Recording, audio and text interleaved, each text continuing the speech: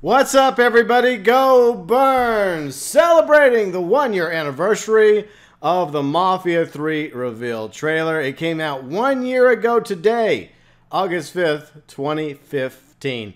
And we're going to talk about your reactions and, of course, my reactions, and maybe even some things that have changed since the Reveal trailer, and what we're looking forward to coming up in October when Mafia 3 arrives on Xbox One, PlayStation 4, and PC. And if you want to check out my Mafia playlist, it is up here in the comment section. So, first off, my reaction, my thoughts to Mafia 3. I was really excited about it being set in New Orleans because I am from Louisiana, even though up in the northwest corner of Louisiana, more like East Texas, even though I'm, kind of a child of both states, Texas and Louisiana. But still, I have frequented to New Orleans a few times in my day. I love that city. I love the atmosphere in the French Quarter. I love hanging out in the middle of a jazz bar, having a nice drink on a lovely evening. It's just good times in New Orleans. It's a great city, has a lot of historic value to it. And one of the things I knew is that they weren't going to call it New Orleans.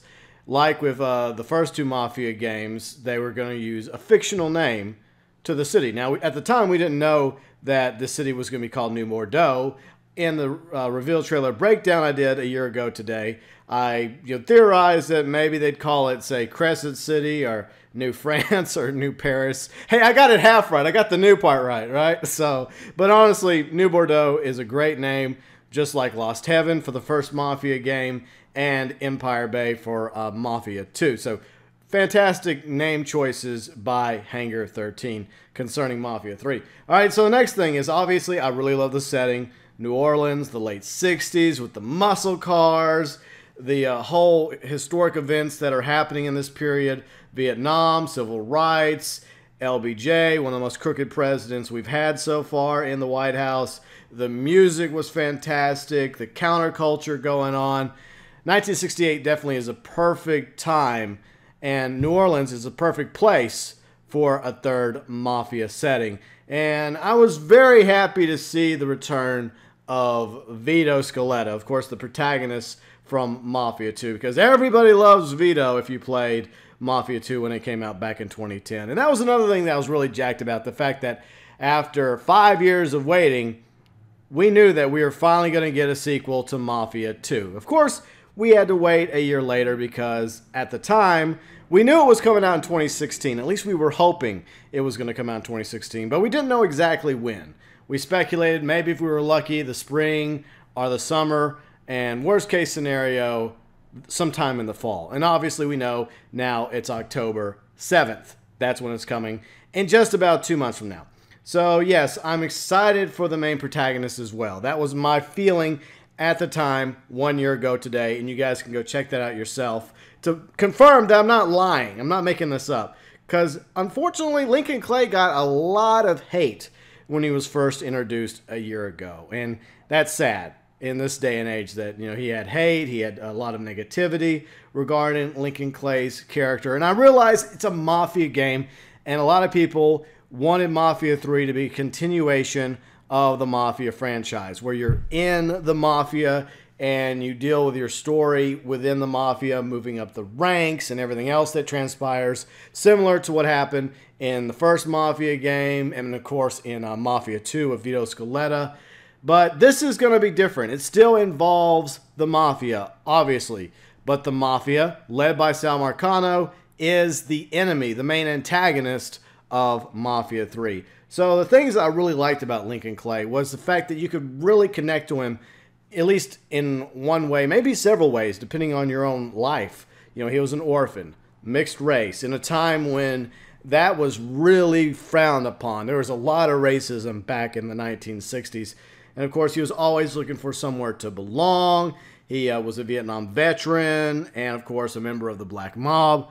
And, of course, the idea of bringing these three people together, Lincoln along with Burke and Cassandra, Vito, from 3 different lives, bringing them together under one common cause, one common enemy, the Marcano crime family, Burke being of Irish descent, Cassandra, Haitian, Vito, Italian or Sicily, because, you know, he was born in Sicily. But the point is, it's just the idea that you could bring all these different people together and find a common cause and purpose and create a new family. And that was what Mafia 3 is going to be about. You know, family isn't who you're born with, it's who you die for. So let's talk about your reactions to Mafia 3 when you first watched the reveal trailer 1 year ago. Now, Adrian over on Twitter said he cried. And, of course, I wanted to go into more specifics because those could be tears of joy, or you could be like, I wanted it to be something else. I wanted it to be in Vegas. Even though Vegas would be a really good setting for a future Mafia game. Maybe even in the 70s. That'd be kind of cool.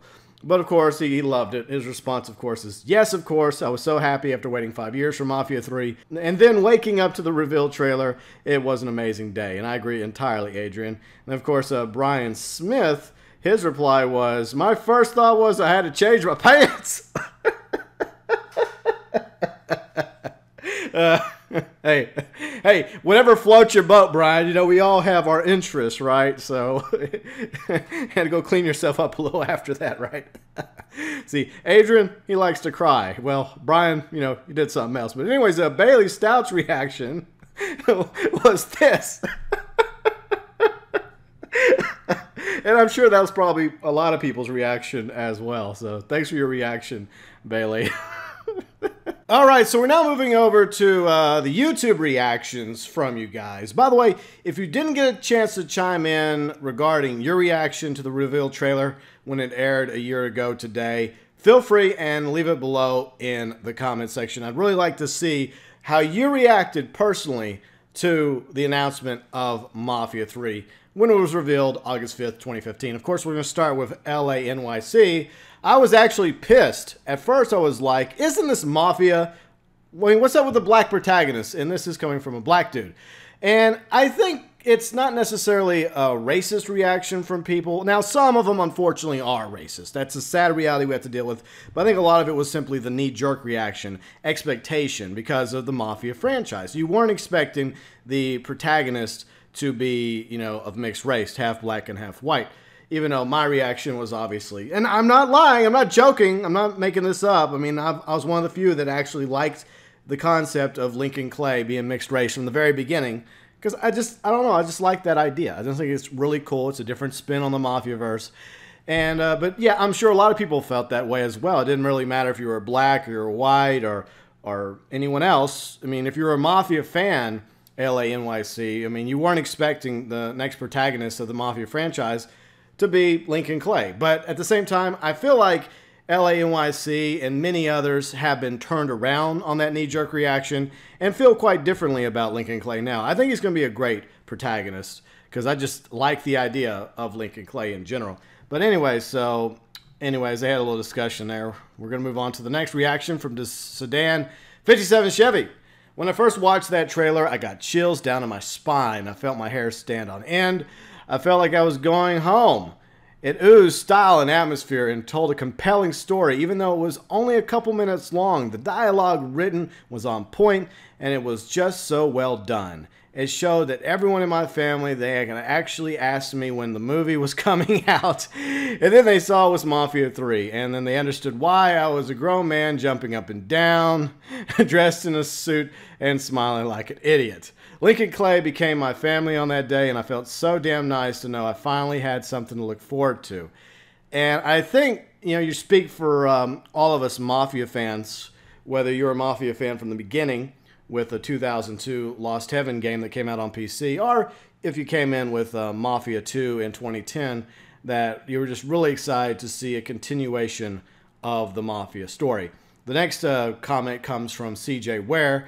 My thought was immediately knowing that this was going to be a new turn for Mafia with a mixed protagonist, new environment, and returning characters. I was more hyped than ever to return to the Mafia universe and continue the story of Vito and, of course, the story of Lincoln Clay. And by the way, CJ Ware is also of mixed race, half black, half white, because I do talk to my subscribers, unlike some other YouTubers. So from that point of view, you know, we've had this discussion many a times, CJ Ware and me, that was very important to him personally, because there's so many people out there that, you know, aren't, you know, black or aren't white or Hispanic. They're somewhere in the middle, And a lot of times, because I've had a girlfriend like that once. She was half Hispanic, half white. And a lot of times she really didn't feel like she belonged. But the truth is, we all feel that way. It doesn't matter, what our pigment happens to be, because we all come from different, life stories, different trials, different, bad hands dealt our way.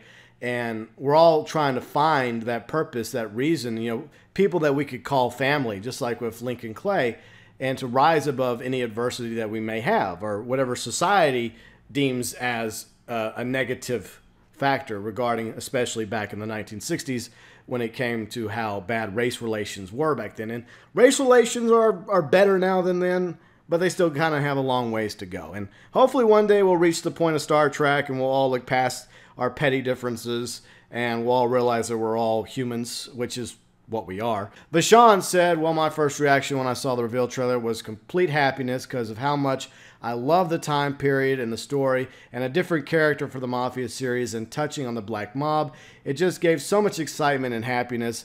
And the Chop Shop looks like, okay, he's talking about the Chop Shop. Okay, so anyways, there was a couple videos earlier this week. The, let's see, Lincoln Clay case file, as well as, let's see, what else came out? A New Bordeaux Tribune article, and the Burke Anarchy trailer, all revolved around Burke and the Chop Shop. So that's why people were talking about Chop Shops here in the comments section. Okay, so let's see. Oh, Ted, he wanted to chime in as well, about his reaction. A giant open world, and, it's a new environment, it's a fresh start, and hopefully Ted, unlike Empire Bay, which was a very beautiful city, New Bordeaux will actually be alive, because, Empire Bay, when you go back and you replay it, great game, going chapter to chapter, but in the middle, there's really nothing. It's a dead world for the most part, so I feel like Hangar 13 will learn their lessons from Mafia 2, and there'll actually be stuff to do, not just side quests or, Playboy magazines to find in Mafia 3, but there'll actually be, some sustenance to New Bordeaux. I mean, it's based off New Orleans, for crying out loud, so it better. All right, so the next reaction came from Gold Thief Gaming. Honestly, when I first saw the announcement trailer, I couldn't tell whether Lincoln was African-American or not. And there's a reason why. It's because the cinematic trailer is a lot different than the gameplay trailer that we've seen over the past few months recently. When it came out in August, a year ago today, the characters looked a lot different. Lincoln Clay looked a lot more like the actor that portrays him, a lighter skin, and Vito looked way different. And of course, Cassandra looked a little different, and Burke looked different as well. So that's one of the things that video game companies employ to first tease a new game they're working on is cinematic trailers.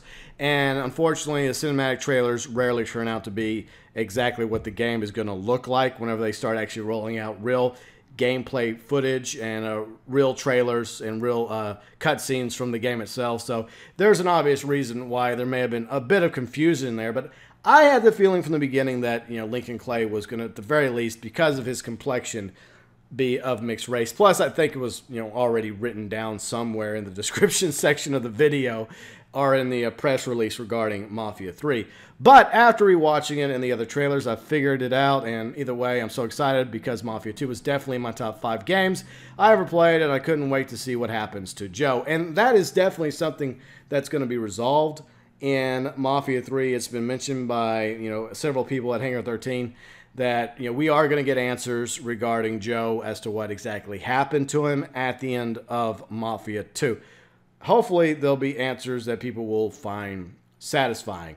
And of course, Chance Alexander, this is what he said. I was really excited when the trailer came out. I love the setting that we get to see the operations of gangs that aren't part of the Irish or Italian mobs. And that's another interesting factor because in Mafia 2, you did have the Irish. They were one of the bad gangs you had to deal with as Vito, but throughout the Mafia franchise, it's been predominantly the Irish because that's where, Mafia comes from. Italian, Sicily, you get the idea.